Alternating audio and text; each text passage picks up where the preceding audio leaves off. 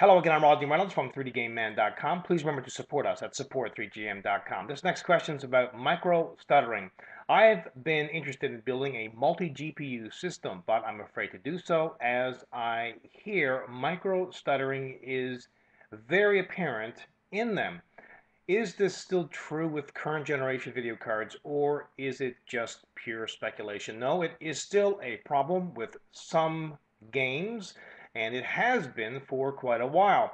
Now, I myself have had a number of multi-GPU video cards and have not noticed it in any games that I have played. I play a lot of first-person shooter games, so maybe they were not apparent in any of those that I played. But I do notice it in a benchmark program.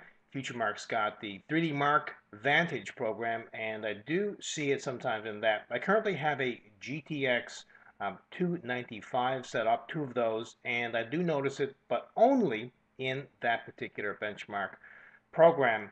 So I don't know that you should be too concerned because myself personally, I haven't seen it a lot actually in game. Hope this answers your question and keep your questions coming.